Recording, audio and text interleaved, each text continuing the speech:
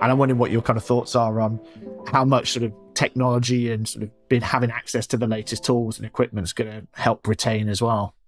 But for me, it's about augmenting for me, it's about trying to be more efficient around the back end processing. So post bind, that sort of activity. You know, the more we can digitalize that and make that sort of like a standard process, the better.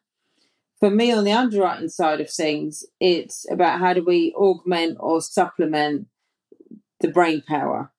Because from my perspective in the book, you know, that my company writes, it is the big ticket stuff. And as good as computers are, they're still not quite matching up with the human brain and how the human brain can take, you know, maybe 20, 30 years of experience in this sector, things that they've seen. And because the computer can only look at what's happened in the past to a certain extent, and they're trying to use that as a predictor of the future. But I still want that human engagement in the mix there. So for me, if it can simplify some tasks, like, you know, we've rolled out software in our organisation that enables policy wordings to be compared, you know, a click of a button, and you can see what's different between last year's wording and this year's button. Great. Because I don't need every underwriter to read every single line and try and work out where the broker has moved clause A from that was previously on page 27 and is now on page 35. Yeah. And if the clause is the same, I don't need the human investment in that. So I think that's really nice when you can make things like that efficient.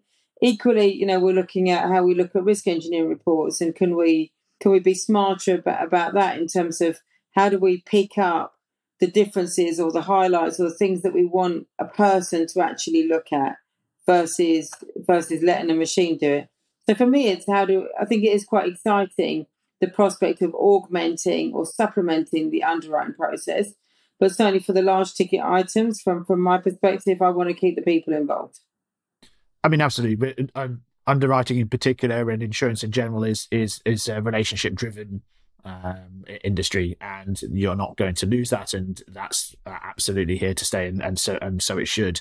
As you said, technology should be here to supplement and augment and take away those admin-y type of tasks where actually you don't want a senior underwriter having to key from your pricing system to your policy admin system, or, as you said, compare two slips when a computer can do just as good a job. And also, to your point earlier, maybe younger people coming into the industry are also less tolerant of some of that stuff. You know, where 100%, it's 100%. more admin based, you know, because they've grown up in a world where Excel has always existed. You know, unlike, you know, me with paper and pencil, and lucky if I got a scientific calculator.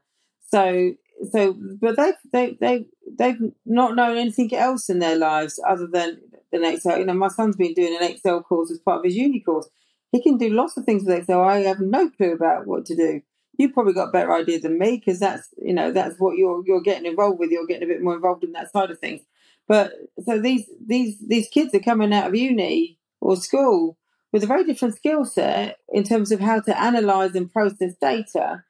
And I think then organisations do need to sort of catch up a bit, because if they're effectively, you know, going from 2020s and they're going back to like 2010 or 2005, they're going to feel that in much more way than perhaps other people would of a different generation.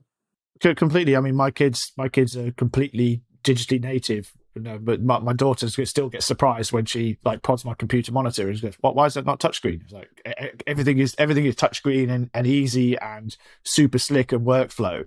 There's no way that generation is going to be digital in their personal lives and analog at work. Yeah, and it's a question about tolerance, isn't it? It's a question about tolerance to live with that setup at work. So yeah, we've got some jobs to do, I think.